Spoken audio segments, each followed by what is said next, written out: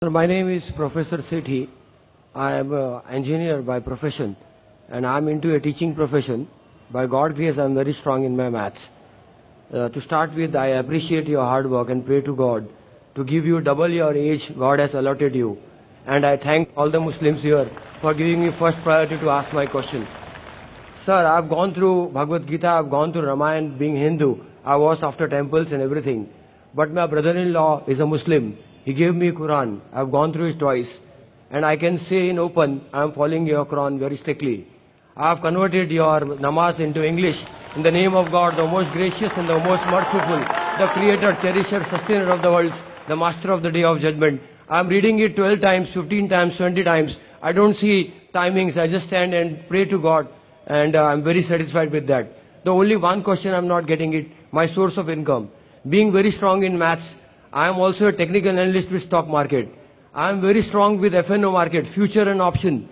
I don't know how many people understand the stock market here. With a very intellectual mathematics and very intellectual playing the game, I am always secure and always in profit after the end of the month. It's a mathematic game which people don't understand. Is it okay to go ahead with such income? I'm suffering from this last 3 years. I'm earning money, I can earn money, whatever level I want to earn. But I don't want to earn anything wrong. If it is wrong, I will leave that forever. And I will go into teaching profession forever. Alhamdulillah. The brother asked a very good question. And I appreciate that after reading the Bhagavad Gita, Ramayana and the Hindu scriptures, he read the Quran twice. And he agrees with it. He has a brother-in-law who is a Muslim. And he's very strong in maths. And even I happen to be strong in maths. And in school days, right from standard 1 to standard 9, 10, always backed the price. Without saying, sir, mind-boggling memory. I've never seen a person like you. And if God grace, I will be at your place forever. If the God, अगर ईश्वर की मर्जी हुई, अल्लाह की मर्जी हुई, तो आपका शिष्य बनूंगा इसी प्लेटफॉर्म पर. Inshallah, inshallah. If Allah will, inshallah. First I'll come to the question and then inshallah I'll reply to his last comment. As far as your question is concerned, that you are in the stock market, about futures and options, etc. And you are so good in maths and analyzing that always at the end of the month you make a profit. So the question is that, is this earning halal or haram? As far as the stock market is concerned, stock per se is not haram, per se. As long as the stocks you deal in, it is according to the guidelines of Islam. What is haram in Islam is riba. It's interest. There are many verses in the Quran, no less than 8 different places. Almighty God says in the Quran that riba is haram. In Surah Imran chapter number 3 verse number 130, in Surah Nisa chapter 4 verse 161, in Surah Baqarah chapter 2 verse number 275 thrice, in Surah Baqarah chapter 2 verse 276, as well as in Surah Baqarah chapter 2 verse number 278, it says that give up your demands of riba, of interest, of usury. And those who do not give up the demands of riba and usury, verse number 279, Allah says, take notice of Allah from Allah and His Rasul, Allah and His Messenger. So dealing in interest is haram. But share market is somewhat following the principles of Islam of profit and loss sharing. Share per se, instead of taking a loan from the bank, we make partners. Because the banking system makes a rich person more rich, poor person more poor. It encourages things evil in society. Like in 80s, the banks fund gambling dens, alcohol bars. And Islamic system is different, Islamic banking is different. So, Islam encourages profit and loss sharing. In the stock market, what do you do? That you buy a share. So you become a partner in that company. Whether 1%, 10%, 0.1%, 0.01%. So being partner in profit and loss sharing is encouraged in Islam.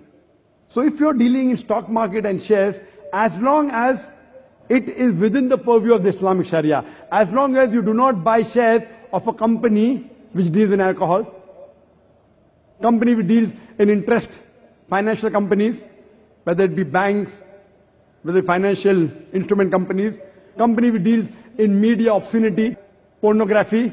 So all the evils of society, if the company you invest in is not investing in the evil of society, alcoholism or drugs or pharmaceutical companies allowed. Huh?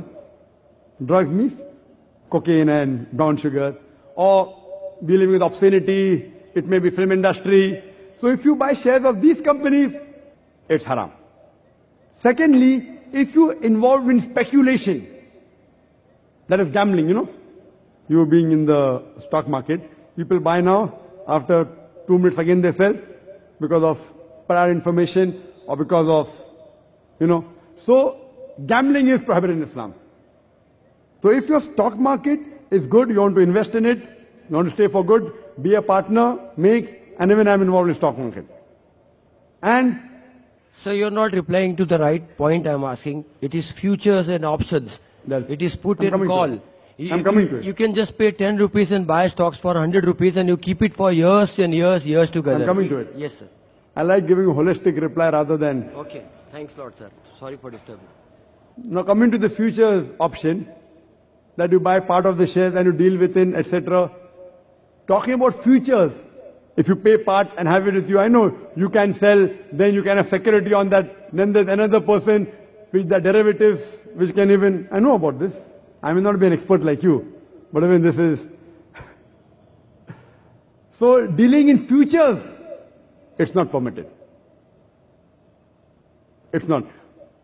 Margin trading in certain things like real estate, you buy 10% of that, and then it increases because you have to make timely payment. If you buy a flat, suppose, the payment time is 2 years. You pay 10% now, 20% later, the rates go up, you sell, that's fine. But in shares, it doesn't work like that. In future, it doesn't work like that. So because you don't possess it in your hands, you have paid part of the money, and then someone else backs you up, that if it goes down, then they hedge it. Hedging. They hedge it. So all these things are not permitted in Islam.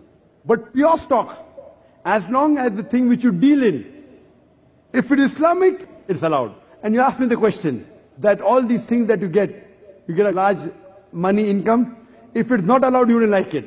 See, the money that you earn, as you said, if it's not permitted, you stop it. So what we are interested in peace in this world and the Akhirah.